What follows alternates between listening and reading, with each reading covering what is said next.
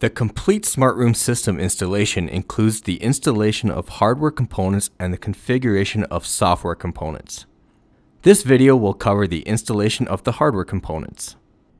Each model of smart room system from Microsoft Lync contains multiple components which ship in multiple boxes and may ship on more than one pallet. This is the box where you will find the system-specific installation instructions.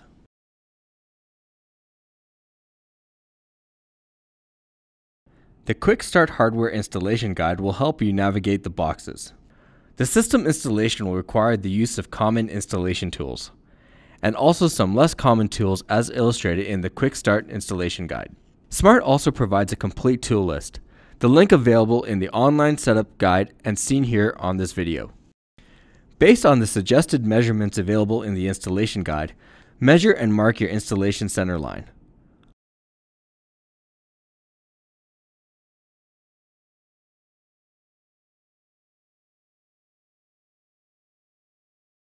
Once that is complete, measure and mark your display panel and speaker mounting center lines and heights.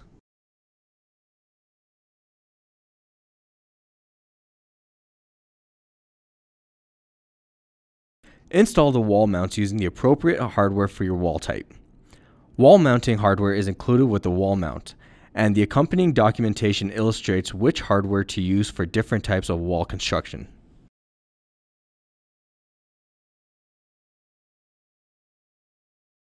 Make sure to level your wall stand before you secure it to the wall. If you have purchased the optional wall stand kit, it will include additional mounting hardware appropriate for use with hollow wall types.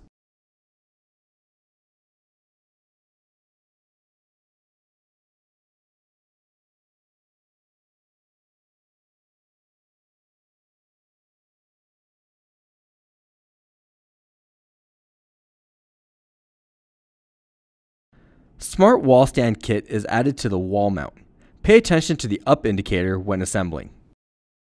Be sure to assemble it with the top of the wall mount, positioned at the wall stand height marking, which is indicated in the installation guide for your specific system model. The position of the lower bars on the wall mount is not specific. Place them where you desire, making sure to avoid interference with any electrical outlets or other obstructions on the wall.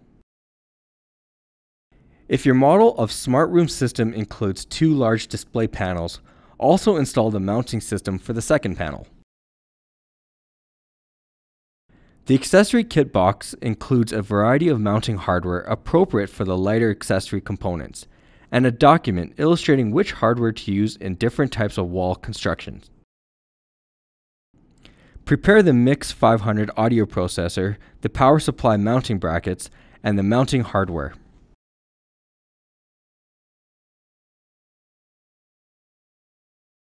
Measure and mark the locations where these accessories will be installed, using the measurements indicated in the installation guide for your specific system model.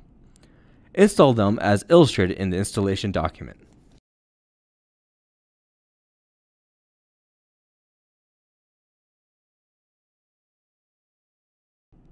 Prepare the AM70L computing appliance, its enclosure, and the enclosure's mounting brackets as documented, and install this assembly against the right edge of the display's wall mount.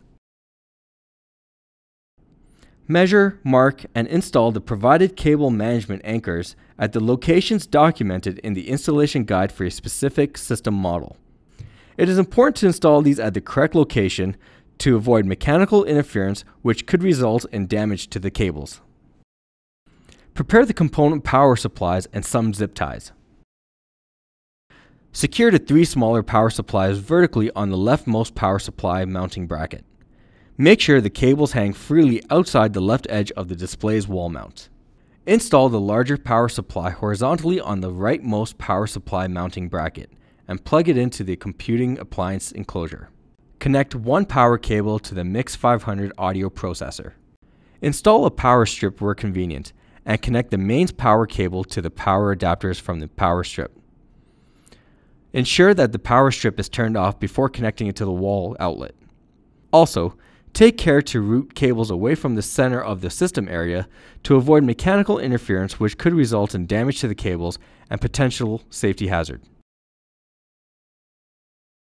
Prepare all system component cables which will be connected to the AM70L computing appliance, and connect them from the AM70L computing appliance. Make sure to leave some slack in the cables for ease of service. It is important to keep all cables tidy, especially those which will eventually route to the meeting room table, so they do not become a hazard when mounting the large display panel. Now, unbox the large interactive display panel. If the box has any labels indicating that there may be additional parts inside, open the labeled flap in the packaging and remove the additional parts first. Also, remove any parts box from the bottom of the packaging before removing the display panel from the packaging. Prepare the panel mounting hardware. Note that the panel mounting hardware comes with mounting bolts of a length appropriate for the G4 display models. For the G5 display models, shorter mounting bolts are provided in the system's accessory box. Be sure to use the correct length panel mounting bolts as indicated in the installation guide for your specific system model. Attach the mounting bracket to the back of the interactive display panel, using the mounting hole number documented in the installation guide for your specific system model. The provided mounting bolts require the use of a number 4 Phillips screwdriver.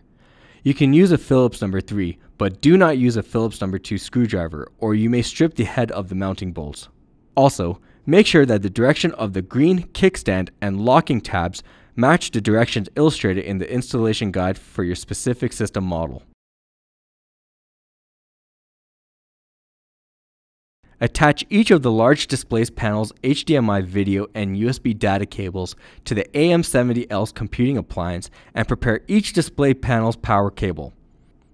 Ensure that each cable has plenty of slack to prevent accidental disconnection and to simplify service access later, and secure all cables.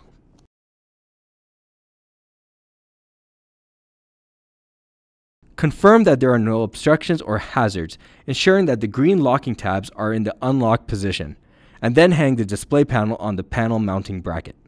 If installing a dual panel system, slide the leftmost panel as far as possible leftwards to allow as much clearance as possible before hanging the rightmost display. Connect the HDMI video and USB data cables to each large interactive display panel.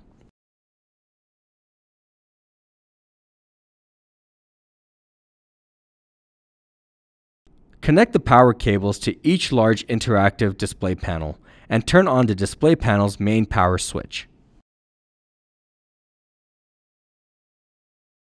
Smart's panel mounting system includes a kickstand feature which allows the large display panels to tilt slightly.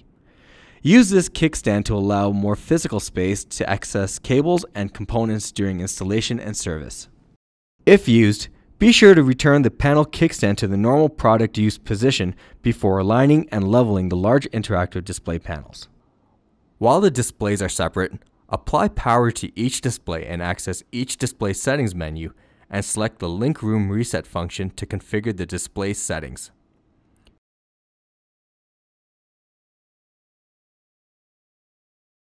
If installing a dual panel system, slide both of the large interactive display panels together, aligned with the system center line. Check each display panel for level. The display mounts ship at the lowest position, so determine which side of each display may need to be raised. Using a long 5mm hex driver, adjust the mounting bracket heights behind each panel as needed to level the displays. Turning these adjustments counterclockwise will lift that side of the display panel. Now, unbox the speaker kit and install the speaker mounting brackets on the wall. Make sure the dual holes are at the top and the single hole is at the bottom.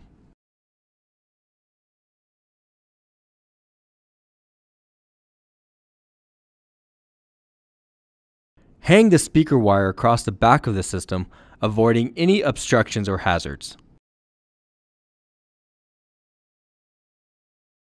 Hang each speaker on its mounting bracket. For the rightmost speaker, only one cable is connected. For the leftmost speaker, 3 cables are connected, including the power cable. Note that the dual RCA audio cable ships in the audio kit box, not in the speaker kit box. Ensure that each cable has plenty of slack to prevent accidental disconnection and to simplify service access later.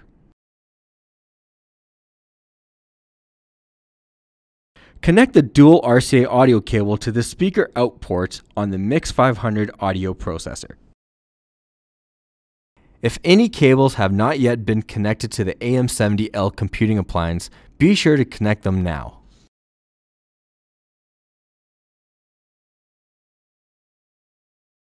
If the system uses a G5 series display model, remove the camera's mounting screws. It is only used on G4 series display models. For systems which use a G5 series display model, dual lock adhesive strips are used to mount the camera to the top of the displays. The camera's rubber bottom can be removed to allow the adhesive portion of the dual lock fastener to adhere to the camera better. Note that two types of dual lock fasteners are used together for optimal holding strength, and they come shipped already attached to each other. In this video, the two different types of dual lock fasteners can be seen to have different surface patterns. Adhere the paired dual lock fasteners to the camera near each corner. To simplify product service later, it is recommended that both sides be adhered such that the dual lock fastener surface orientations are aligned the same way. Connect the power and USB data cable to the camera and adhere to the top of the display panels in the center of the system. When pressing down, only press on the outer edges of the camera, not on the camera's metallic grille. Once positioned, do not try to move or remove this camera for at least an hour after this, to allow time for the adhesive on the dual lock fasteners to take hold. Make sure the camera's cables are out of sight and to not obstruct access to the power buttons on the top of the computing appliance enclosure behind the display panel. Once the wall side of the system has been installed, we can begin to install the meeting room table portion of the system.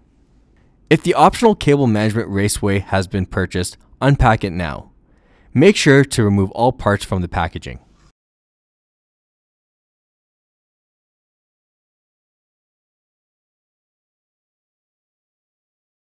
Install the optional cable management raceway per its included installation instructions, leaving room for cable bends beyond the edge of the raceway at the wall.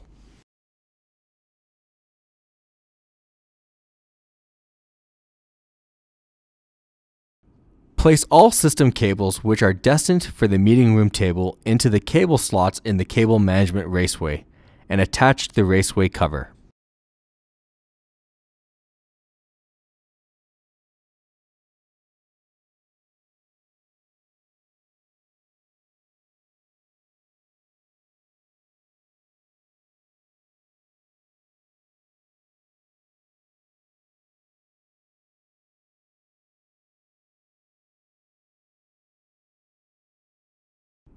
When properly installed, the cables will slide freely within the length of the cable management raceway.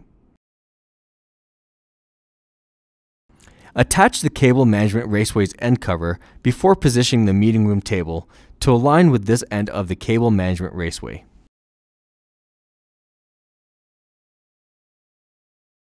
Prepare the components which will be installed on or under the meeting room table.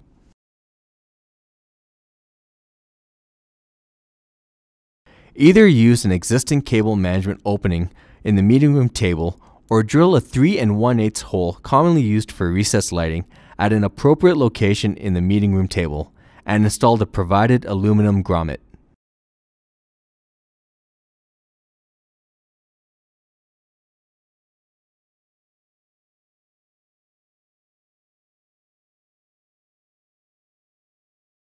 These are the components we will be installing at the meeting room table.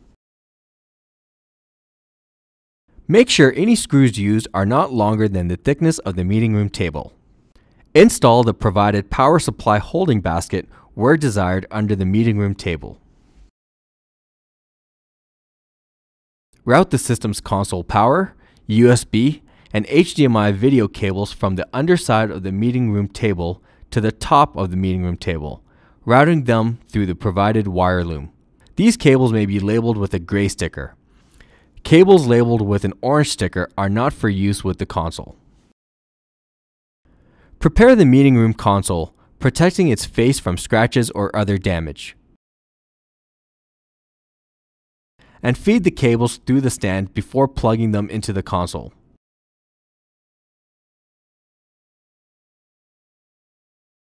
Also, attach the cable management components and ties to the stand before connecting the cables to the console.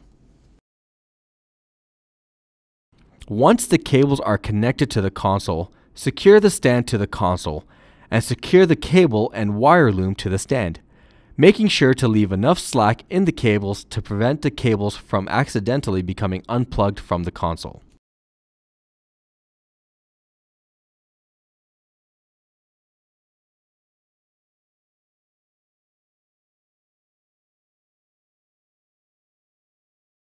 Secure the other end of the wire loom with cable ties, leaving serviceable access to the location where the USB cable connects to the USB extender coming from the rest of the system.